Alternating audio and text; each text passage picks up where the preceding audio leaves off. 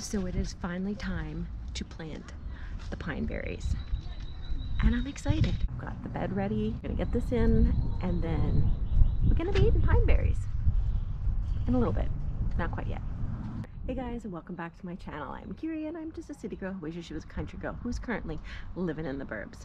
And on this channel, we talk about all things micro homesteading, from growing indoors hydroponically to growing outdoors in the garden, and some other ways to become more self-sufficient so you can reduce your reliance on the grocery store and start growing your own food. So if that's your thing, or if you'd like that to be your thing, then go ahead and hit subscribe and the notification bell and all that jazz so you will know when I post videos in the future. Today we are gathered here to plant some pine berries. Word on the street is they taste like pineapple, so I'm gonna need these in my garden. So now we need to plant them. So let me show you the setup, because we're in the front. Because I grow in the front yard, I grow in the side, I grow in the backyard, I grow in the house, I grow just about everywhere, because as a micro homesteader, I have to make the most of any space and every space. So here we go. All right, so we have one sad and angry looking peony that was moved from over yonder because we're putting in a new raised bed there. I don't know if you can hear Friar Tuck, but he's singing quite loudly inside and I can hear him.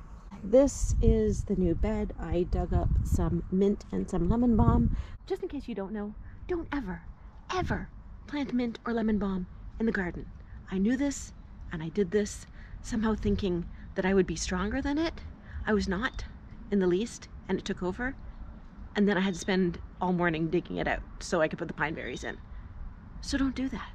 It's a terrible, terrible idea. You will not win, ever. I have two red alpine strawberries that I grew indoors. I actually started them hydroponically and then transitioned them over to soil. If you want to know how to do that, I will put the link up above on how to transition from a hydroponic environment to soil. And now they are going to go from inside to outside. I've already hardened them off. If you want to know how to harden off, I will also put a link up yonder so that you can see how to do that. It is very, very important. So you may be wondering why I have strawberries when we're here to talk about planting pine berries. And that's because pine berries are actually going to grow better and pollinate better if they are surrounded by strawberries, or so I've heard. So I had these two that I had already started, so I'm going to plant them in around the pine berries so I can get I have 8 pine berry plants and 2 strawberries. So I'm going to do like a 4-to-1, which is a good ratio for strawberries to pine berries. So as I said, apparently pine berries are supposed to taste like pineapples. I have never tried them because you can't find them anywhere. They're not really in the grocery stores, so like a lot of things that I grow, if you want to try them, you have to grow them yourself. So I'm gonna have to wait and see, and hopefully they do, because that would be really cool.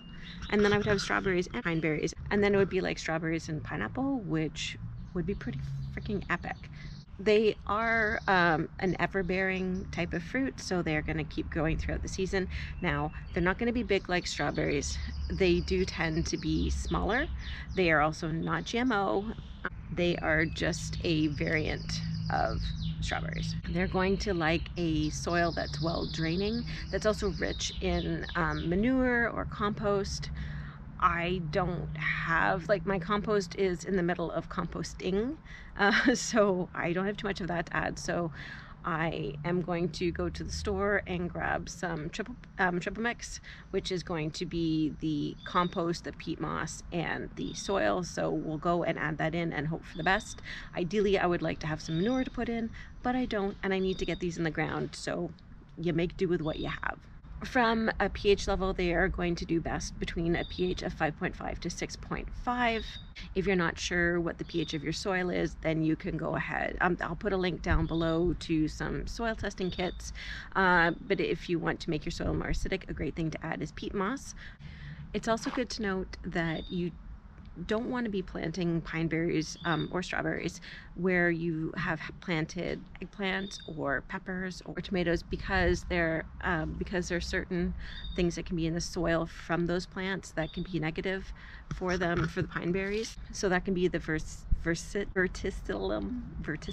pathogen. I can't say it properly, and the phytophthora pathogen as well. which can tend to be on the eggplants, peppers, and tomatoes, so it's better if you don't plant your pine berries around those. I've never had any of those things out here, so we should be good to go from that perspective. If you have some mulch, that would be another good thing to put around these, but we'll get to that at the end. You can also put straw. Pine berries are going to grow well in zones 4 to 8, so as long as you're in those zones, you're good to go. So that's enough talking. I need to go get some dirt, and then we can get planting.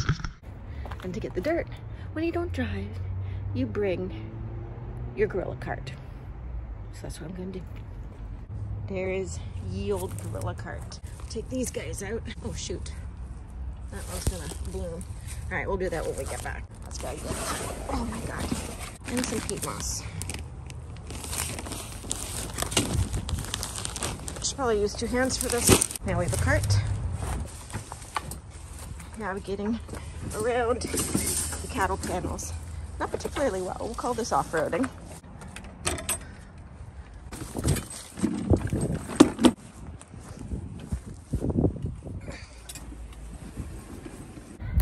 When you're a strong and independent woman and you need dirt, you drag your cart to the store. So that's what I'm doing. So we got the dirt, but holy Jesus, feels like it's going uphill. This is brutal. Yet, you're strong and independent. Oh, I must persevere with said dirt. All right, almost home. Okay, this is definitely uphill. Oh man. Okay, these better be the best pine berries ever.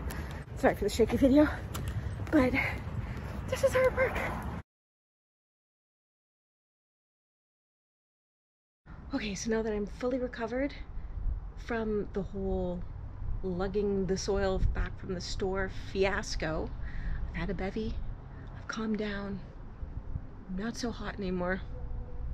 Now I need to lug the soil from the backyard back out to the front so we can amend the beds and then plant the pine berries. It's hard to get in here. Strong and independent woman, lugging soil. Let's go.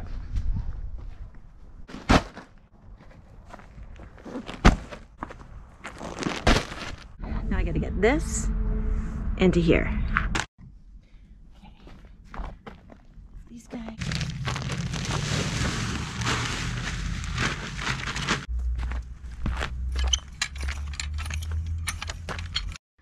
So I'm gonna try and kind of keep the 2 strawberries in the center and then do the pine berries around. All right, so the strawberries are in. Next, we need the pine berries. All I'm doing is I'm just making a hole to spread out the roots as best I can in the hole and then gently just backfill the dirt. So we're making sure that the crown is not underneath. So that's all 8 of the pine berries planted. Some of them were looking healthier than others, but we'll see how they do. There was some pine shavings that came in with the plants, so I just kind of spread those all around, and then all I need to do now is get some water and water these guys in.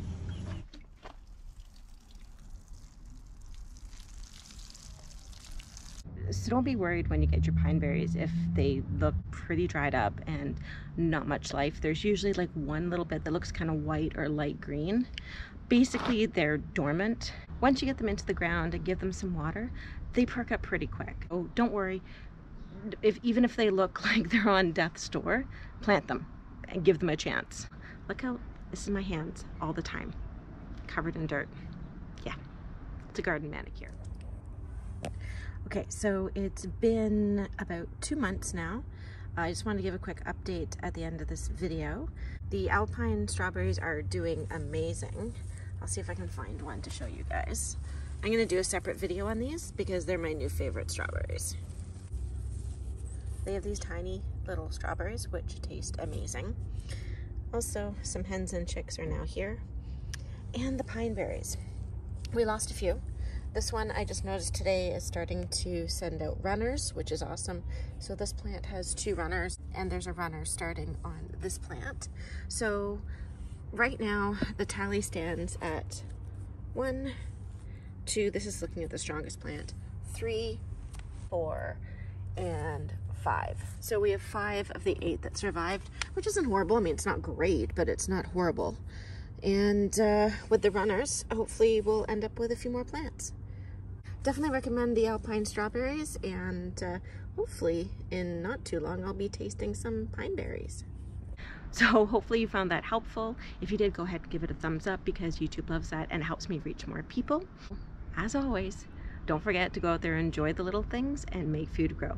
Bye guys.